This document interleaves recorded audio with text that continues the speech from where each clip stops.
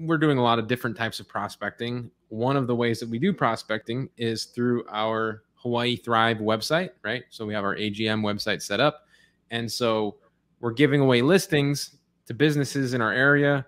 We're collecting their email address and we're sending them emails periodically because they now know who we are. We're building trust. Now, one of the things that we've been doing is looking over the emails that we send out, and you can see in ConvertKit or ActiveCampaign or MailChimp or Go High Level, whatever you use, you can see who's opening your emails, right? You can see their email address. So you get this big list. You send out an email, you get a list of people that have opened, and then you get a even smaller list because it's usually less people who have clicked than opened, right? So you got clicks and then opens.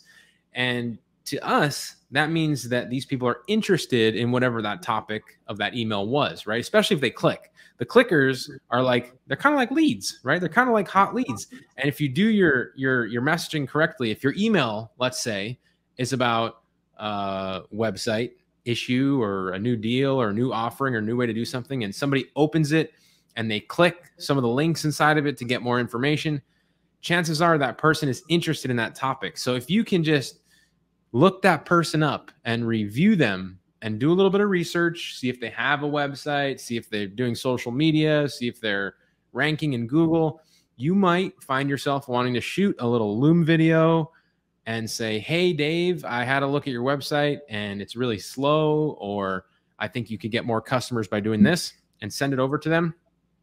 They're going to recognize you from your emails. They're going to recognize you from the person with your AGM website.